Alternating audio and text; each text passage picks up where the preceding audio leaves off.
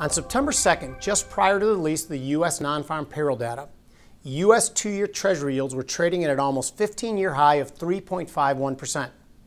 After the data, they quickly dropped to a low of 3.38% before stabilizing around 3.4%.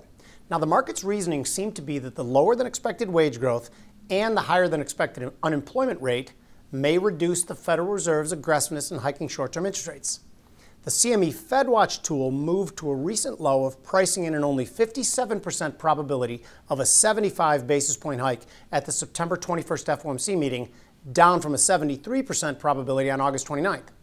Now, after the market used the long weekend to further digest the data and its ramifications for Fed policy, two-year Treasury yields returned to 3.48%, and a 75 basis point probability returned to 70%. Now eyes will be on the last CPI number prior to the Fed's September decision. The CPI is going to be on September 13th. There are some hopes that the recent bout of inflation may have peaked, as some commodity prices and global shipping rates seem to suggest.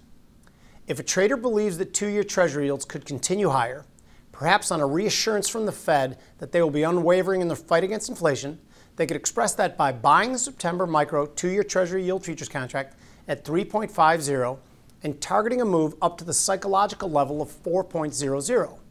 A stop for this trade could be placed below at 3.15. This trade could make $500 if your target is reached and risks $350 if you're stopped out of your level. Now, if a trader believes that rates could soon head lower, perhaps on tamer inflation data, they could express that by selling the September micro two-year Treasury yield futures contract at 3.50 and targeting a move to late July lows of 2.90. A stop for this trade could be placed above at 3.80. This trade could make $600 if your target is reached and risks $300 if you're stopped out of your level.